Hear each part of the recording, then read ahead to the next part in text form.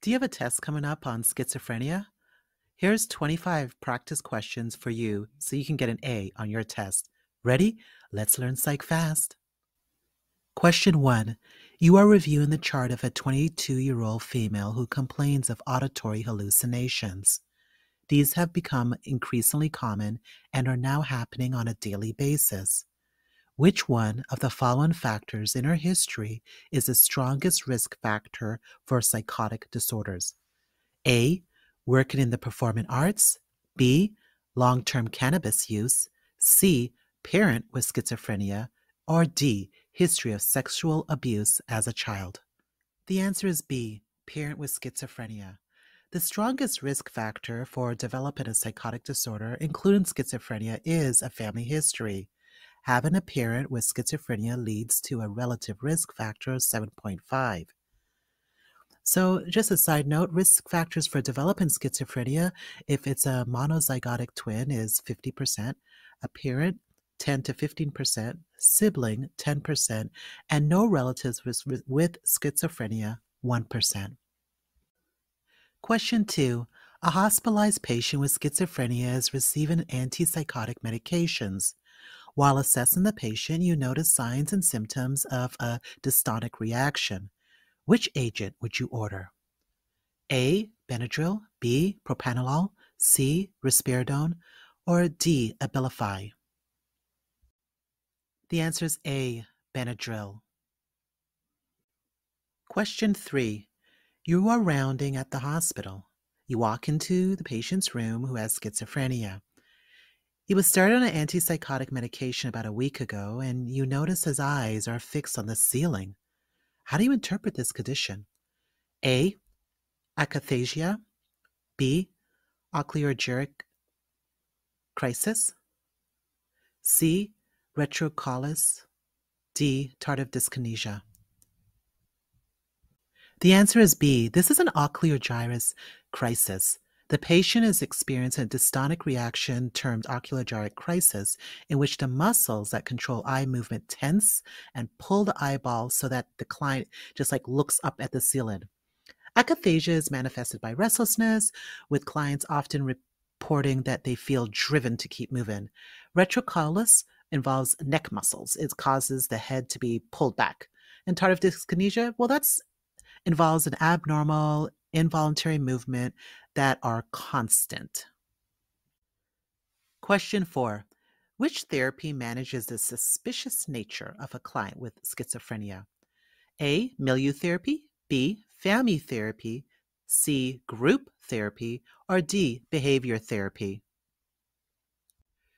The answer is D. Behavior therapy involves interventions such as praising the acceptable behaviors of the client. So this type of therapy, it helps to manage the highly suspicious nature that comes with the schizophrenic patient. Question 5. What is an antipsychotic? Is it A, a drug that diminishes the use of mesolimbic dopamine neurons and remits it in a later stage of the illness?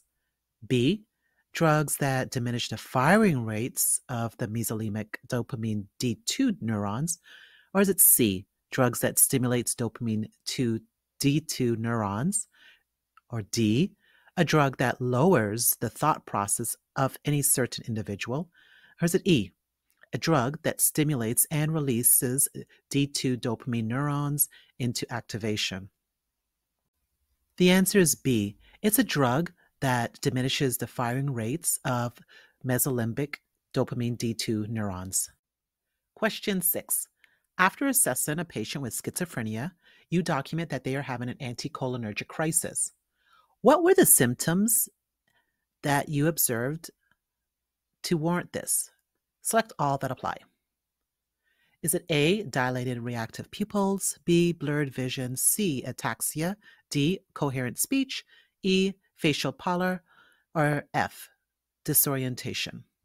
It was 3 items, B, C, and F, the blurred vision, the ataxia, and the disorientation. Question 7. People with schizophrenia have a blank lifetime risk of SI along with other risk factors increasing their mortality. Is it A, 17%, B, 20%, C, 38%, or D, 10%? Unfortunately, it's D, 10%. Okay, you're in clinic. You're doing your clinical rotation. You're that PMHNP student, and you see that your patient is having hallucinations and delusions. Your preceptor comes to you and asks, hey, which neurotransmitters are responsible for the behavior? What's your response? Is it A, dopamine, B, serotonin, C, norepinephrine, or D, GABA? Tell your preceptor it's A, dopamine. Question 9. Which of the following features is least recognized in long-term lithium use? Is it A, weight gain, B, fine tremor, C, alopecia, or D, goiter? Answer C, alopecia. Question 10. So you have this person you've been working with. He's 57, been having schizophrenia, being treated for it since he's 20 years old. He has limited social interactions. He likes to be alone. Never dated, doesn't have a desire to date. His symptoms are best explained by which of the following? A, antisocial personality hygiene. B, lack of personality. C, negative symptoms. D, positive symptoms. C, all these symptoms that he's exhibiting is classified as negative. Question 11.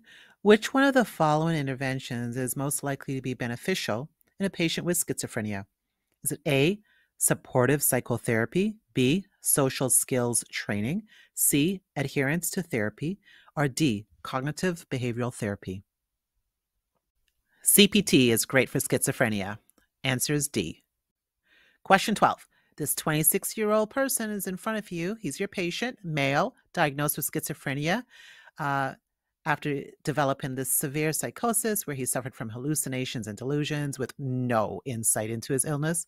So 2 weeks ago, the psychiatrist, you, started him on olanzapine depot injection to help reduce these psychotic symptoms. Also, a full blood count was done, urea and electrolytes, liver function, all that was completed beforehand. So if this patient remains on olanzapine for long term, how often should these parameters be measured? Is it A, monthly, B, every 2 weeks, C, every 6 months, or D, annually? You draw it annually. D. Let's do a simple yes-no question. Question 13. Are there any known racial differences that exist in the prevalence of schizophrenia? No, there's none. Question 14. So you've been seeing this patient for schizophrenia just as a routine follow-up. He's been on chlorpromazine for about a year now.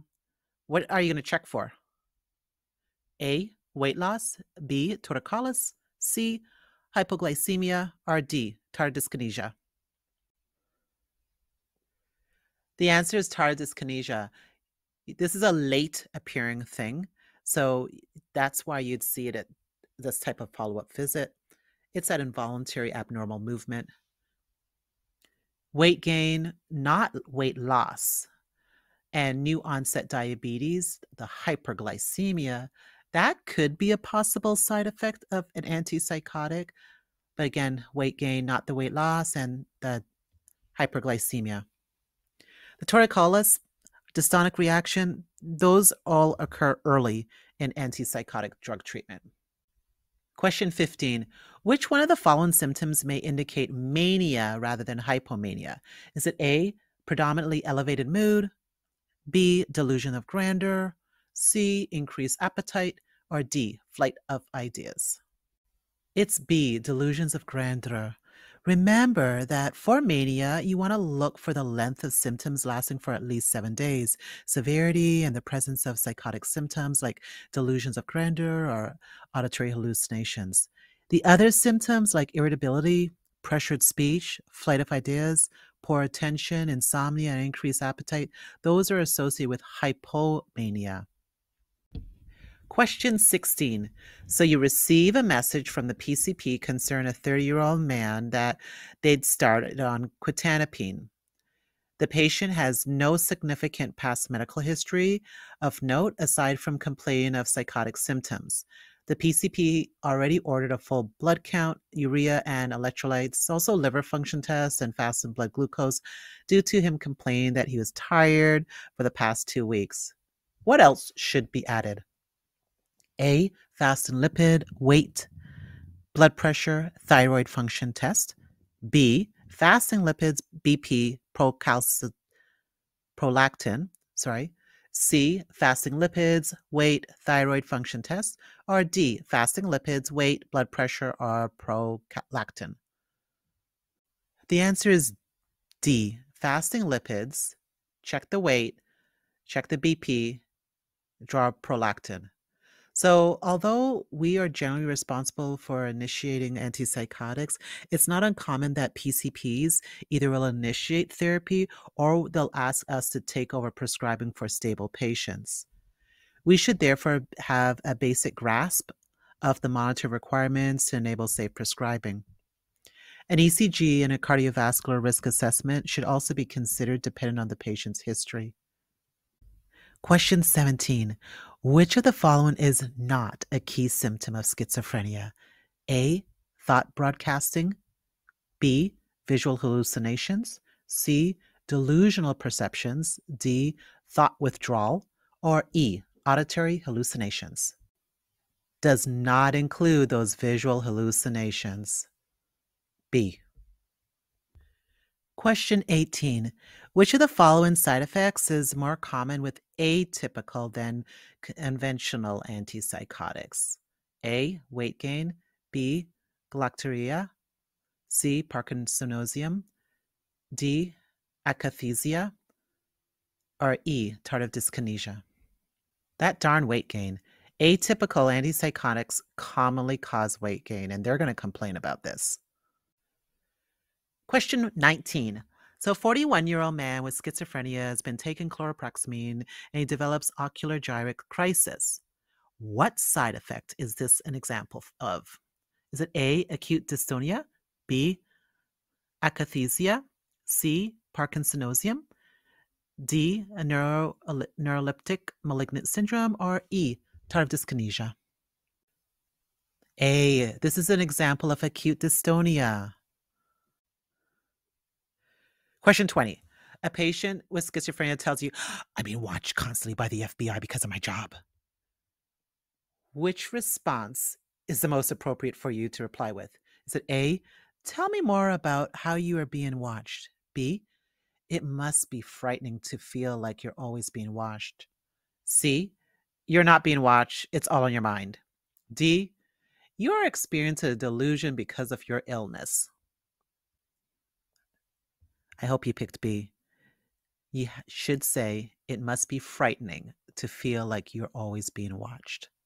Sympathy acknowledged. Question 21. Which of the following is associated with a good prognosis in schizophrenia? Is it A, a strong family history, B, acute onset, C, low IQ, or D, a lack of obvious precipitant? The answer is acute onset. A gradual rather than an acute onset is associated with a poor prognosis.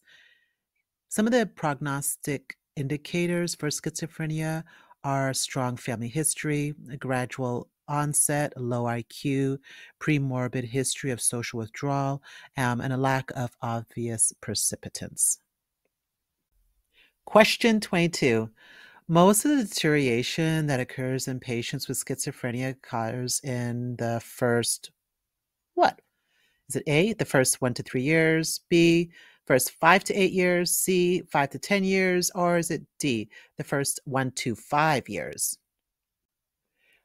The answer is C, the first 5 to 10 years.